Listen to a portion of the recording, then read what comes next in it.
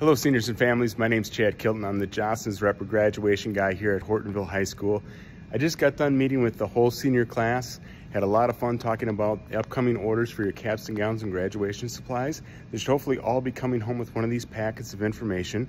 I will be back to take orders this Thursday during lunch periods. This is everything from your graduation announcements, invitations, senior apparel, but most importantly, the cap and gown. I did tell each senior that I asked that they add 2 inches to their height and be within about 5 pounds for their weight.